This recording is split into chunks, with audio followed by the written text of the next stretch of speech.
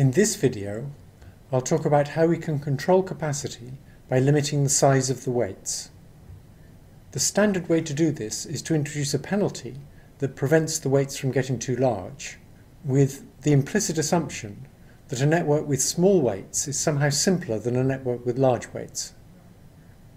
There are several different penalty terms we can use, and it's also possible to constrain the weights so that the incoming weight vector to each of the hidden units is not allowed to be longer than a certain length. The standard way to limit the size of the weights is to use an L2 weight penalty, which means that we penalize the squared value of the weight.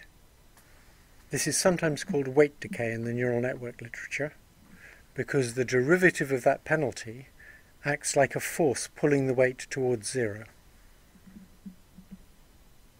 This weight penalty keeps the weights small unless they have big error derivatives to counteract it.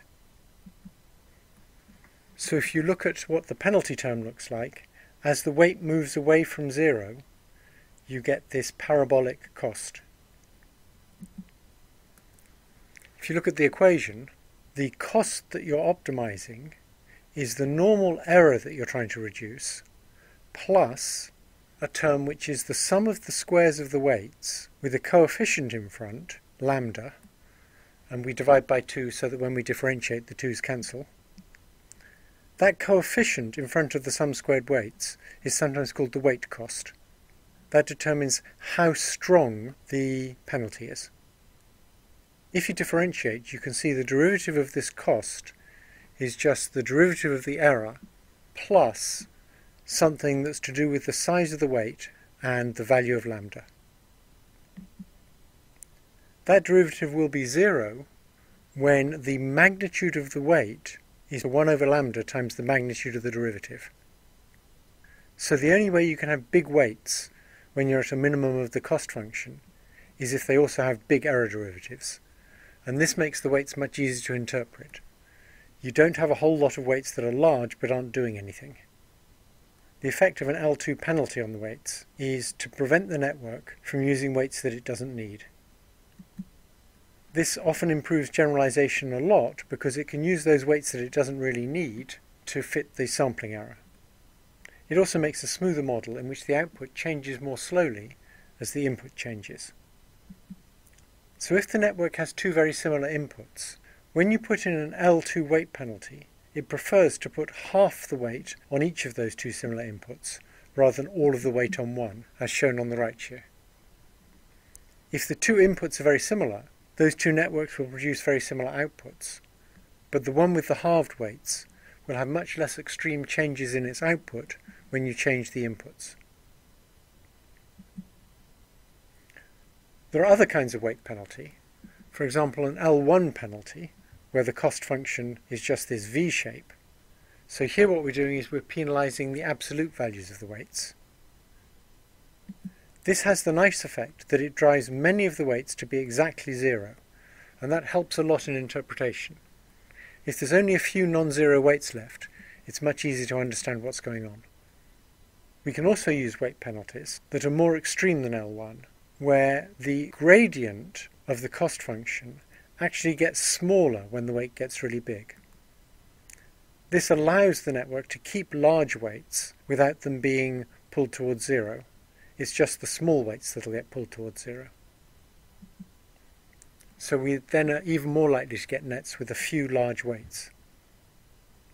Instead of putting penalties on the weights, we could actually use weight constraints.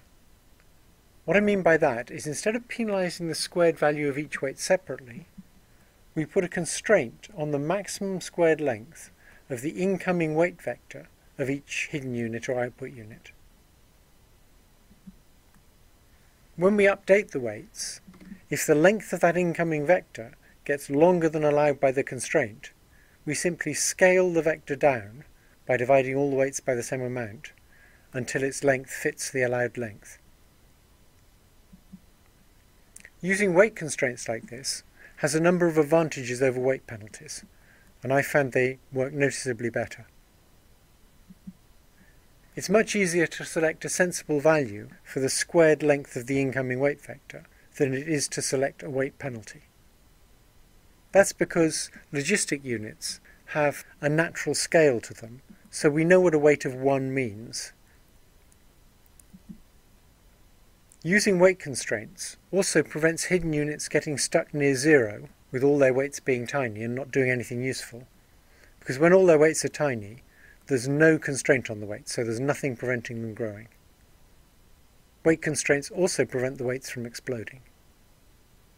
One other subtle thing that weight constraints do is that when a unit hits its constraint, the effective penalty on all of its weights is determined by the big gradients. So if some of the incoming weights have very big gradients, they'll be trying to push the length of the incoming weight vector up, and that will push down on all the other weights. So in effect, if you think of it like a penalty, the penalty scales itself so as to be appropriate for the big weights and to suppress the small weights. This is much more effective than a fixed penalty at pushing irrelevant weights towards zero.